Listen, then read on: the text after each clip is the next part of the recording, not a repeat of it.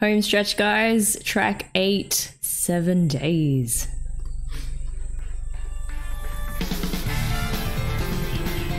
Okay, we're back to like the loud, funky stuff.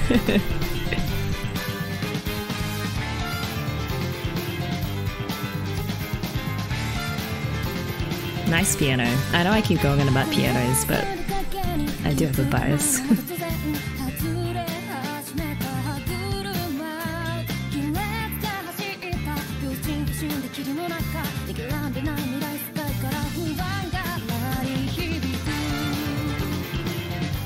Okay. I won't talk about the brass. I think I've already said enough about them.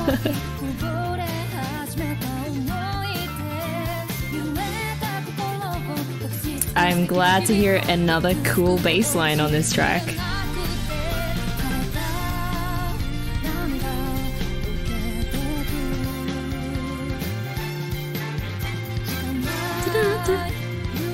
Some very bright strings there.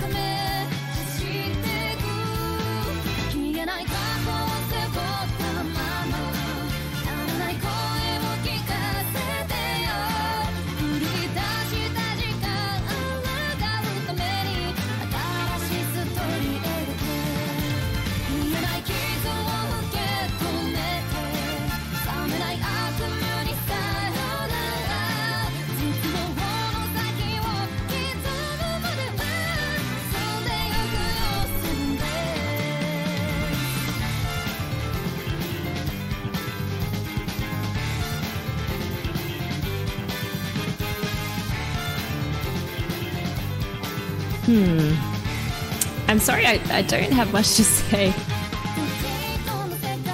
Okay. More of that wow wow sound from the electric guitars. Featuring more of the bass.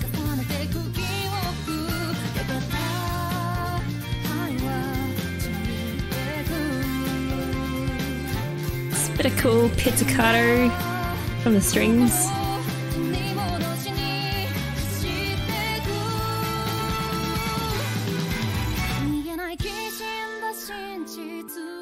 And then we go to church.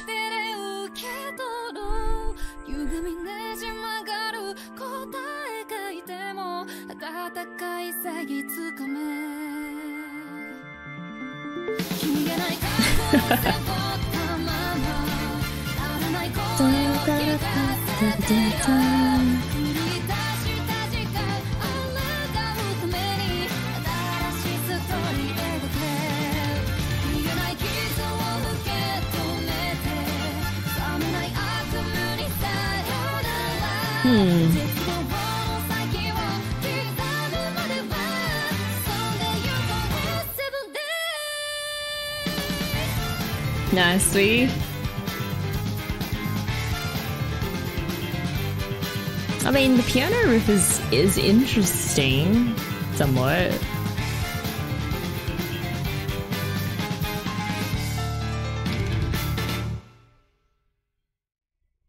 All right. I don't know why. Okay, first off, I feel really bad that this song followed straight off the heels of Debutante Ball, because I really feel like Debutante Ball set a really, really high standard for musicality, for sophistication in composition, and then just coming back to this sort of track.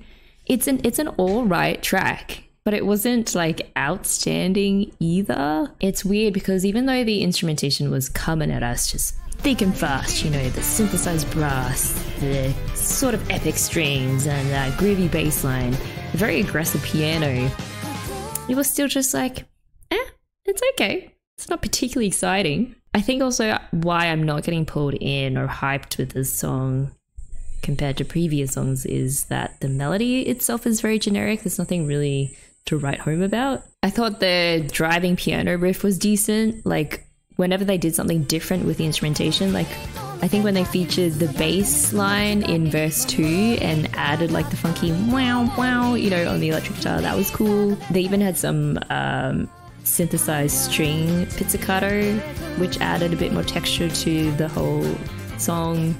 But overall, it was okay. It's okay. Hey, random stranger. Future RC would like to make a quick note or apology, I guess, to 7 Days in particular.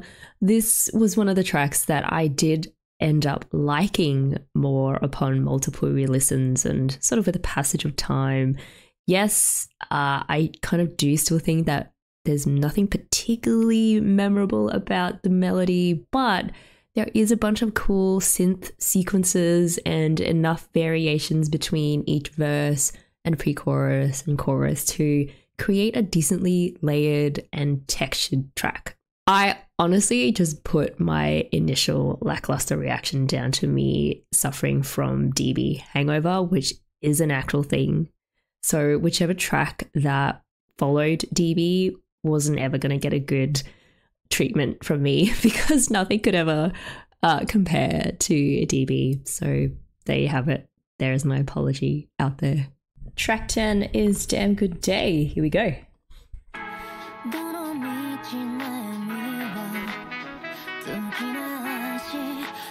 Do we have a sexy sax alert?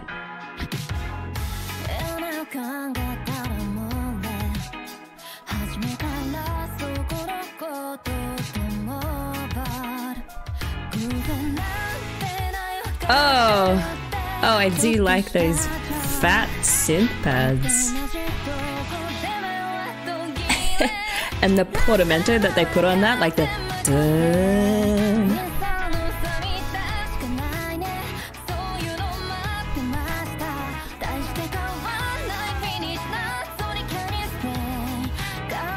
Is that a flute as well? I can vibe to this, which is saying something. Hey, it's like a little sprinkling of chill trap there.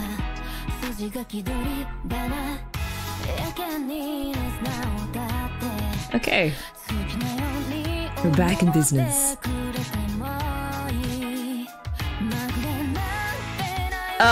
Yeah, those synth pads. More, please. I'm so glad they were either able to bring in a real sax or they finally found a synth brass plugin that was worth its salt, you know? I also loving that flute. It just keeps getting better and better.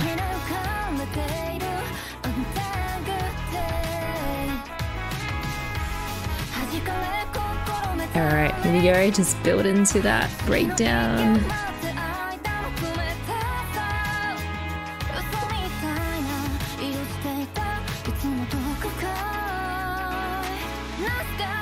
Or not.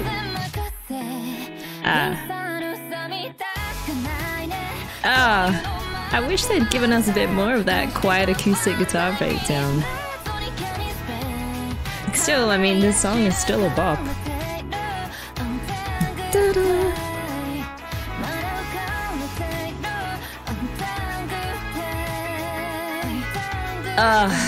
Honestly, it is such a huge difference when they manage to give us real instruments, or at least real sounding instrument synths.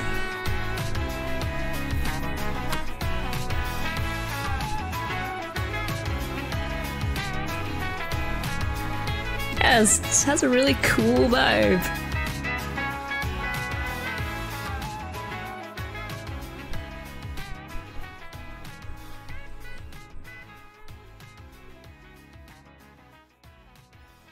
Hey. So I didn't drink, but that's fine. If the aim was to go for this smooth, chill vibe, then they hit it. Also, having listened to almost the full album now with Specter, it feels like they were really trying to play the versatility card. Every second track seems to be striking out on its own to different genres, or at least trying different things. The flip side is, though, that Specter doesn't really have any coherence to it as an album, but they did have Suisei's talents at their disposal, so why not try different things, you know? It's another question, like whether each track successfully utilized Suisei's talents, but what you can say about this album is that it definitely experiments. You know, some of the tracks miss, but that's just the nature of album writing. I also want to clarify something because I feel like, or maybe I have gone on and on and on and on about how certain synths and certain songs sound cheap.